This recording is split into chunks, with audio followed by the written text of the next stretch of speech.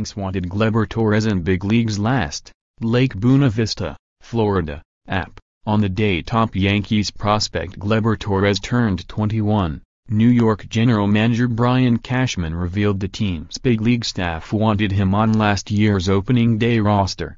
Shortstop Didi Gregorius injured a shoulder while with the Netherlands for the World Baseball Classic and did not play his first game of the season for the Yankees until April 28.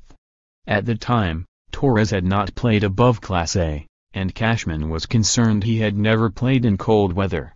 Our major league staff wanted him now.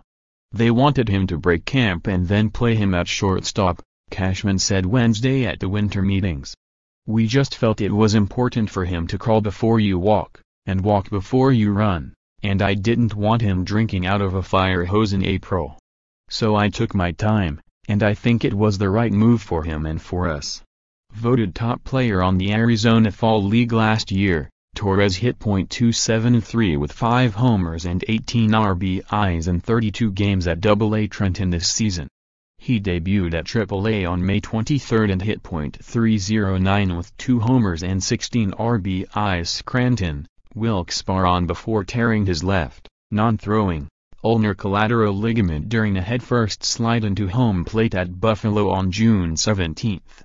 Torres needed season-ending surgery. The way his trajectory was going, I think you would have seen him in the big leagues last year at some point in the end, Cashman said. You may very well have seen him as the DH or third baseman. It may have prevented us from trading for Todd Frazier. While a shortstop for most of his career, Torres could fill openings at second or third base following the departures of Chase Headley and Starlin Castro. He's certainly a candidate amongst all, but we're not anointing anybody at this point, Cashman said. _more app MLB, www.upnews.com/tags/AMLBaseball